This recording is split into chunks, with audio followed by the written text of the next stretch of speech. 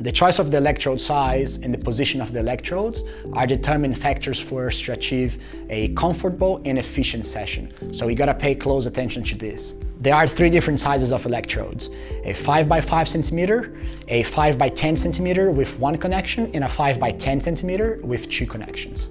The first thing to consider is what type of program we are doing with that particular session.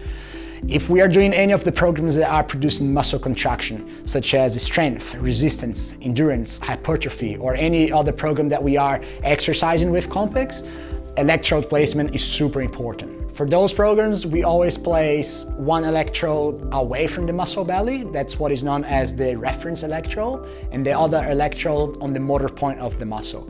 We highly recommend you to use the motor point pen to locate the specific motor point of that muscle group. The majority of the times you're going to be using the 5 by 5 centimeters on the motor point of the muscle because the electrode impulse will be way more centralized and more effective. When doing the recovery programs, electrode placement doesn't need to be that specific. We do recommend you to follow the placement given on the Compex unit, but if you're trying to place electrodes on a muscle group that is not there, just think on the human anatomy and always place one electrode away from the muscle belly and the other one on the muscle belly.